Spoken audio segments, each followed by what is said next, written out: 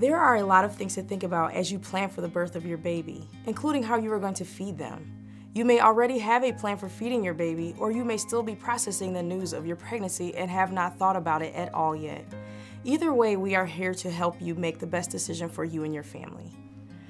This video will cover benefits of breastfeeding for you and your baby, breastfeeding recommendations, and when it might be necessary to give formula.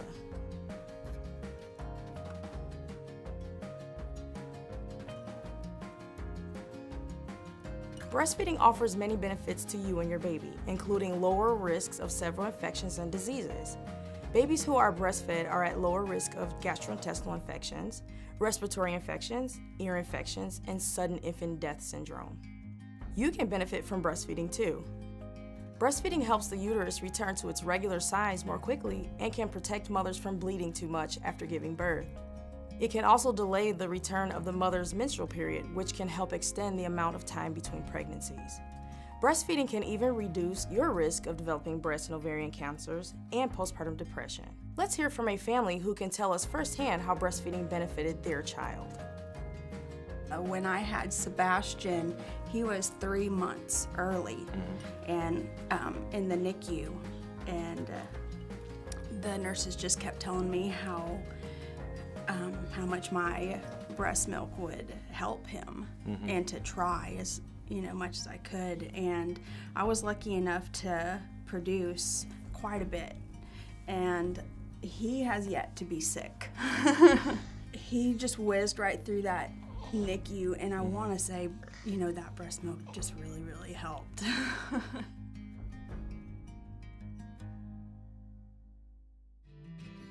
Experts recommend feeding your baby only breast milk for their first 6 months of life, and then continuing to offer breast milk until at least their first birthday while introducing other foods.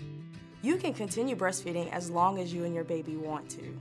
Many mothers worry that they might not be able to breastfeed for the recommended amount of time, or wonder if they will need to add formula to ensure their baby gets enough to eat. This is normal, and the good news is that you do not have to make this decision now. The most important thing to do at this stage of your pregnancy is to learn as much as you can about your options. In the end, any amount of breast milk you are able to give your baby is a good thing.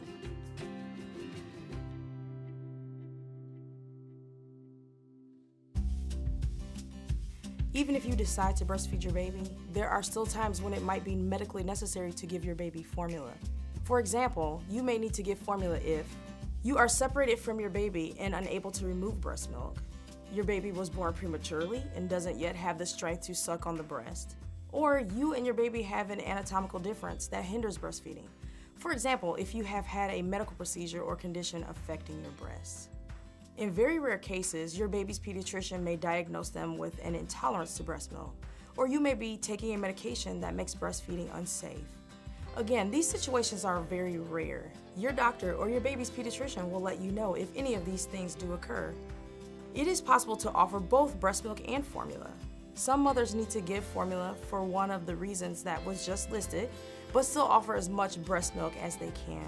If you do have difficulty feeding your baby breast milk at first, it is essential that you pump or hand express breast milk in order to establish your milk production. If you have family members who are unable to breastfeed, this does not mean that you will have the same experience.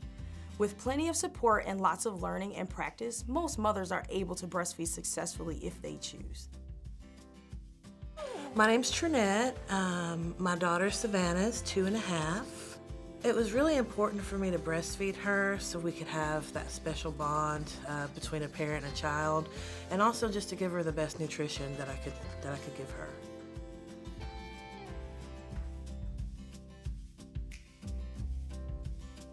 We are here to support you, whether you choose to feed your baby breast milk, formula, or a combination of both. Each mother and baby is unique, and our goal is to make sure you get the information you need as you decide how to feed your baby. Here are a few things to think about as you go through your first trimester. Do I want to breastfeed? If so, for how long? Which benefits of breastfeeding are most important to me? What does my partner or family think about breastfeeding? What questions do I still have about breastfeeding?